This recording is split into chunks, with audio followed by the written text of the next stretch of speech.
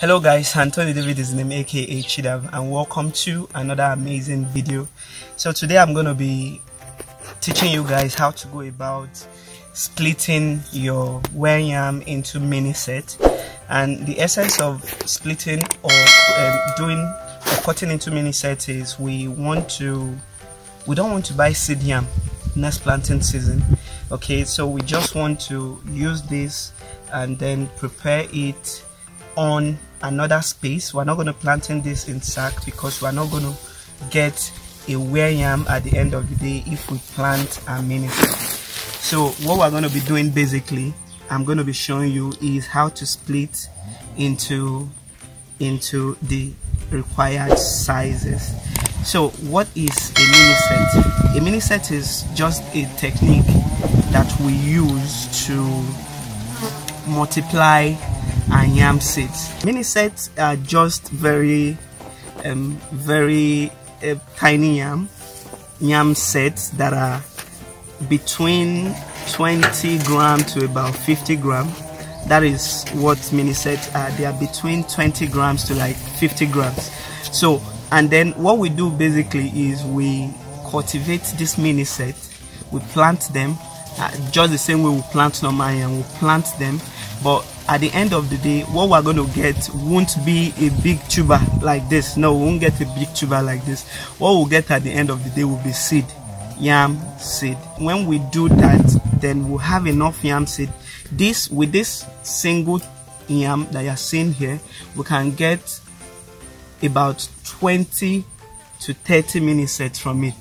So you know what that means. So at the end of the day, by next planting season, we're going to be having already 30 tubers of yam from this single tuber, which if I was to split this into sets, I might just be able to get about 5 tubers or 5 sets, which I can then cultivate to grow into yam. So that is the advantage of the MINISETT technique. You're able to multiply into several pieces when you do or use the MINISETT technique. So I'm going to be showing you, earlier I made mention that the MINISETT weighs between 20 gram to 50 gram. So I'm going to be showing you how to go about the splitting so that you do not do it the wrong way. Alright guys, so let's dive in. The first thing we need to do is we need to be able to, like now, I don't want to cut the head. I'm going to be planting the head, so I will take out the head.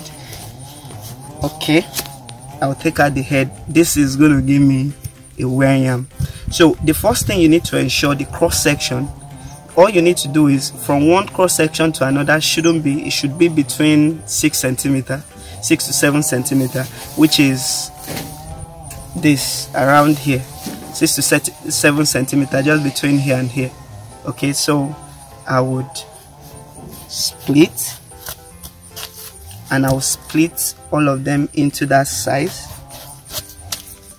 Okay, I'll split all of them into that size.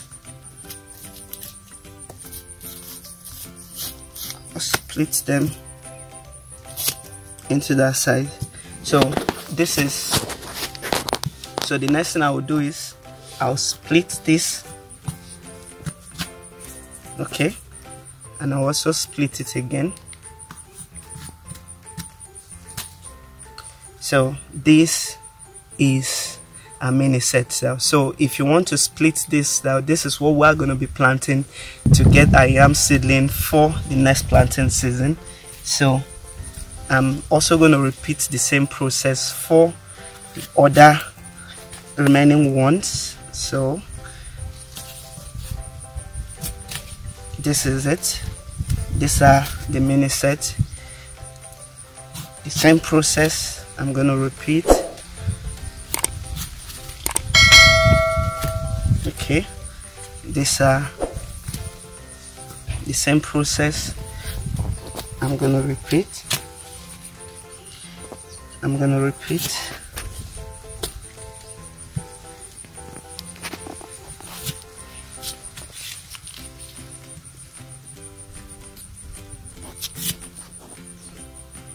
Same process I'm going to repeat.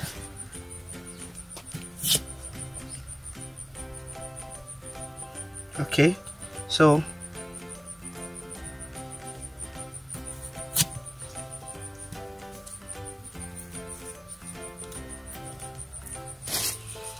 all right, so now we've been able to realize all of this.